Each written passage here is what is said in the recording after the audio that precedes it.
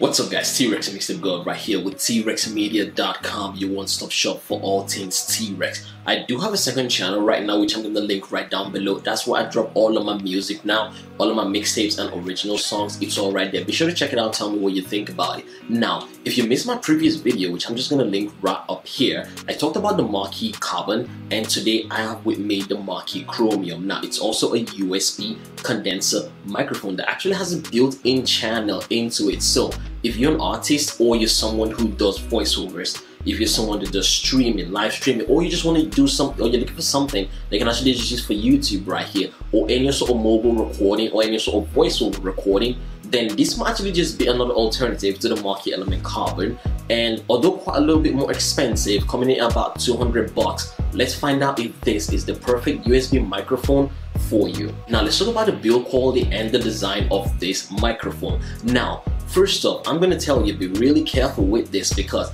I did think mine just a teensy bit while I was trying to grab it. But on top of that, the microphone itself does have a lot of weight to it, and it's actually built like a tank. It's actually quite heavy though, and it's also quite strong because there's a lot of metal all around this microphone. Now, you do have a lot of placement of buttons right here, which I really love. I love all of the placement of the buttons right in front of you, something you can actually see. You do get a mirror switch right up front, which is absolutely amazing for when you actually, if for example, if you're in a session or you're doing like a voice call, because I did use this to take a couple calls because I'm working remotely right now. I did use to take a couple calls, and when you're not speaking, you just turn that mute switch so you do not get some background interference into the call, which is absolutely really nice. You do have a pattern selector, and you also have gain settings right there, and each individual knob up there is actually for something which is really spread out. Nice layout, nice everything. Excellent work, Mackie, with this one. Now, on top of that, I do really love the grip at the bottom of the microphone because we prop this on a table, which unlike the Mackie Element Carbon, I keep comparing this to the Element Carbon because that is like the next best thing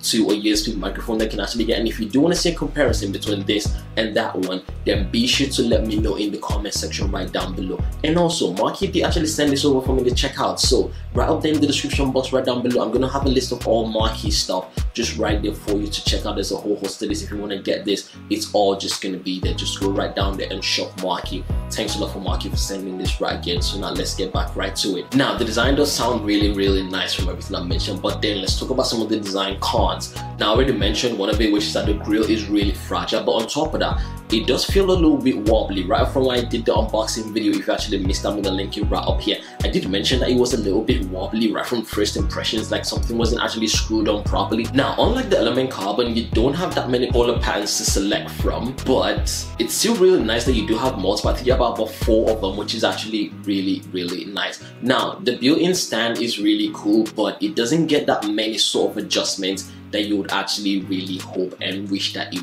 would. Again, comparing it to the Element Carbon, honestly, seriously, I'm just gonna do a comparison between both of them. So if you don't want to miss that, be sure you subscribe and turn on your bell notification. I'm gonna give you a full comparison between these two microphones because I had an excellent time working with and still working with and using both of them. Now, I did mention all of the knobs and placement is actually really good, but it all feels like they try to cram so much into a very small body, so everything feels really tight. And I do have big hands, so each time I'm trying to change something or screw in something, all of the buttons kind of feel like something else is in the way. And on top of that, they're actually really sharp to the touch. I do love the fact that they're metal, but they're all really sharp to the touch, and sometimes it kind of feels like it's just hurting your fingers right there. Now, let's talk about some of the connectivity options right there. Now, you do have USB Type-C on board with this, which ensures zero latency, which I did not experience any sort of latency with this one. Absolutely amazing. That's one. 2, you do get an instrument port with this, which is actually amazing. If you want to take in voice and you want to play a guitar or something, or plug in something else into it, it's really amazing. And that is actually a really nice one there in terms of connectivity, because this is meant to be an entire studio on its own without you having to go out and look for an audio interface. Now, you also get a headphone jack with this one, and it's actually really nice that it's not the big type, it's actually the little type of connector. Now, if you do have professional studio headphones, you're gonna just take off that big top off of it and just use this with that. Or if you have any sort of headphones just lying around, it's gonna work with that. I did test with about 3 headphones, 2 studio and 1 traditional conventional listening headphones. All of it did work really fine with each and every single one of them. Now, 4 things that you do get an AUX port. Now, if you do have sound, external sound from another device they want to pass through this channel, you can actually just use that AUX port to pass that sound through it. Now this is really going to come in handy if you're actually working with someone remotely and that person sends you vocals or something. You're gonna just pass that through the AUX and then pass it through this device while you are recording your own voice or instruments, and then pass that through your DAW. How amazing is that? This is really going to come in handy for a lot of people who do remote working, or who actually work with a lot of people that actually really far from them and they need something like this to work with. Now, speaking of working, it's actually compatible with any sort of DAW that you can actually get. Now, if you do get this, you can actually get away from OEM and also Pro Tools with this, but on top of that, it's just compatible with Studio One and GarageBand, and also definitely any other DAW that you do have lying around. It's definitely going to work with this one. You just have to go in there and select the one that you want to use, and it's definitely going to work with this. Now let's move into the sound quality of this device, which is really going to surprise you. But first, did you know that J Black has actually dropped his summer collection? Now it might not be all of that summery anymore, but you can actually still get this in blue light, prescription lenses, or in sun, glasses, or any other sort of design that you actually do want to get this. Now this isn't the only design, there's a whole host of them on the website. I'm going to leave a link right down below so you can actually go ahead and just check it for J Black. On top of that, I can actually throw a 10% discount for you guys if you do want to get this. It's going to be linked right down below. Go ahead, check it out. Now let's dive back into the sound quality of this amazing microphone. Now for your sound quality, you get the legendary Onyx preamp circuitry with this one, which ensures amazing sound, amazing input, nice intake. Now with every single polar pattern tested individually, this actually produced amazing feedback for me. But it's not all that great. The unboxing was actually made with this. That is the voiceover of the unboxing was actually made with this. Now that will give you an idea of what it does sound like, but just in a sec, we're going to do a live demo right here. Now it's actually a lot better than the EM91C from Mackie itself. The sound quality is actually really better than that one. Check out my review on that. I'm going to link it right up here so you can actually check it out. But speaking of this one, the processing is really good because of the inbuilt channel. The processing is really nice. When the sound goes through any sort of polar patterns, it comes out really great. But I kind of feel like Mackie should have actually done a lot more to make the sound quality a lot better than what it is. In fact, you know what? Listen to it for yourself. So this is a little bit like what you can actually expect from this microphone. Now this is just me being about yay part from the microphone, as you can actually see. Now if I go in just a little bit closer, you can actually hear what the sound is like right there. And if I come back a little bit, that's just about it. So this is more like a really realistic scenario that you would find yourself in with recording with this. So there you can actually see. Now one thing I do really like about this is that it's really good at rejecting external sound. One con with this is that when you do use headphones, if you're trying to mix with headphones, it doesn't get so loud with the headphones. I actually maxed out the volume all the way. It didn't get all that too loud with that. And I give you one very nice pro tip and one nice recommendation. If you want to make the sound quality a lot better, get a pop filter. Now you could just use any sort of pop filter, but I would recommend the pop filter from Mackie that's showing up right here on your screen right there. I'm going to have that linked right down below as Mackie Accessories. You can just go and pick one of those for yourselves. It's going to fit this real nice, and it's also compatible with this. But if you want to use any sort of pop filter, I'm actually going to order that one myself.